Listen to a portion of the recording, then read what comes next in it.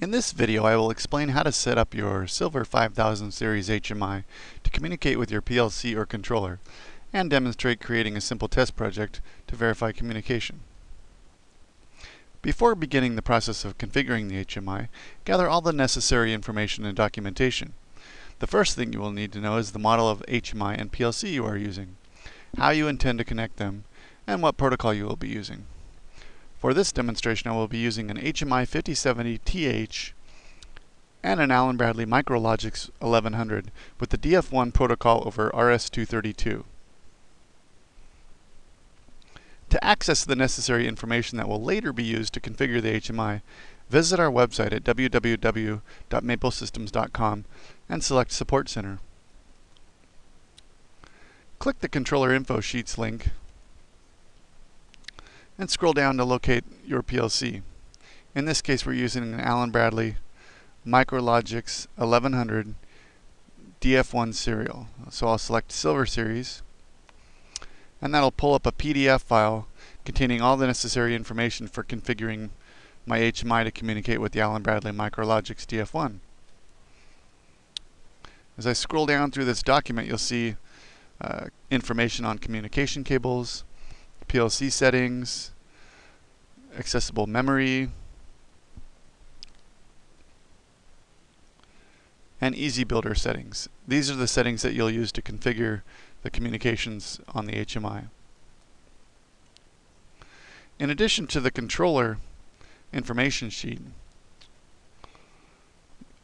it's also necessary to locate the controller cable diagram for your specific application.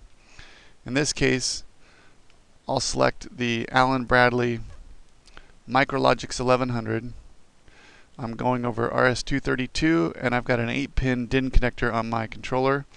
So I know that for the HMI 5000 series, which is what I'm using, I want the 7446-0040 cable.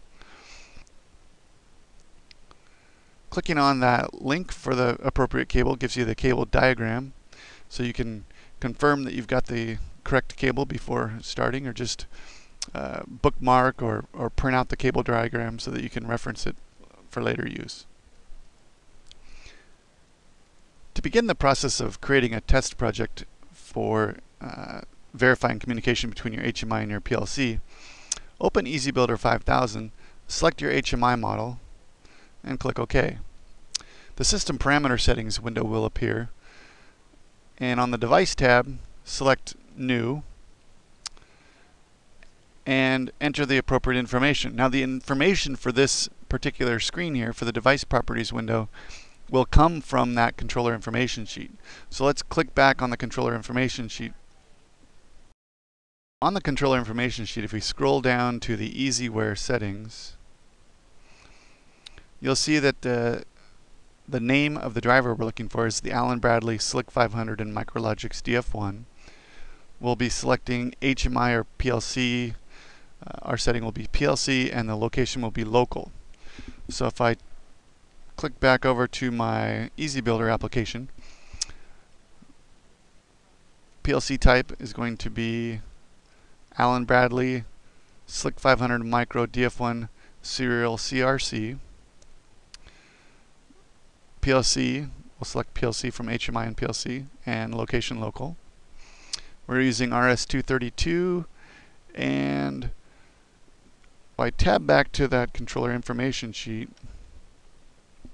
we'll see that a lot of these settings here in this table refer to the PLC for the appropriate settings. So you've got to know your PLC settings, and you can get that, off the PLC or in the PLC programming software. In this case, I know that my baud rate is 19.2, so I'll select Settings and change my baud rate to 19.2. Then I know that my data bits are 8 data bits, parity's none, and my stop bit's 1. Now I'm going to confirm that with my PLC to make sure. Click OK. And I'll click OK again here, and click OK one more time to take me back to the development window. For the process of creating a test project, we want to make sure that we only have one object on the screen so that we're only trying to address one register in the PLC.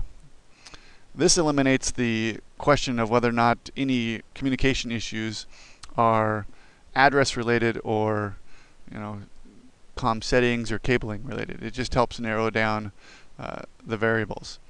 So to add an object to my screen, I'm going to select Objects, and I'm going to go ahead and put in a word lamp. So I'll select word lamp. For my PLC name, I'm going to select my Allen Bradley, and then my addressing is again going to come from that controller information sheet. So let me tab back to that. I'll scroll up to my accessible memory, and I'm going to go with an N7. So my format, which is listed on the format column in my table here, you can see that it's DDD, referring to 3 decimal integer places. Now I want address 1, so for my N7, I need to put in a 001.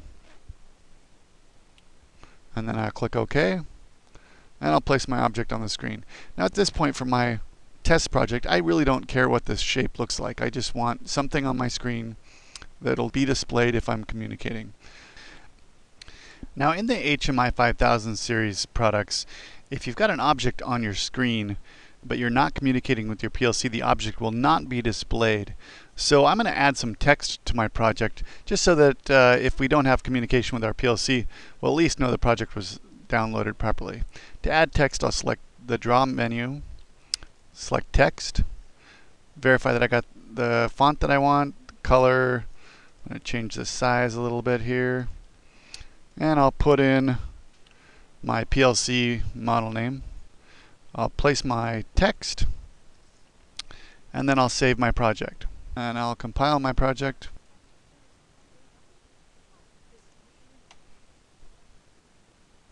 Verify I have no errors, no warnings. And then I'll download my project to my HMI.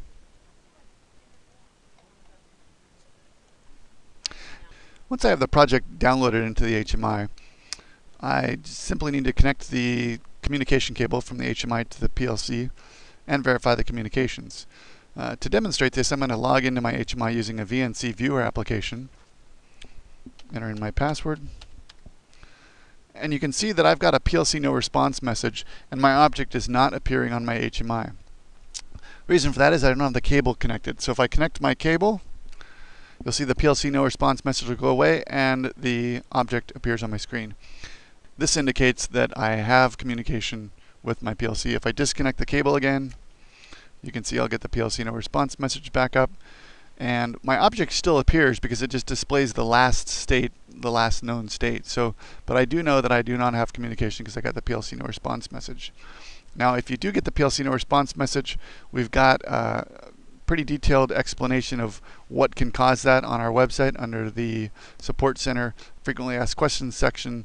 I get a PLC no response error. What can be wrong? For more information, please visit our website at www.maplesystems.com.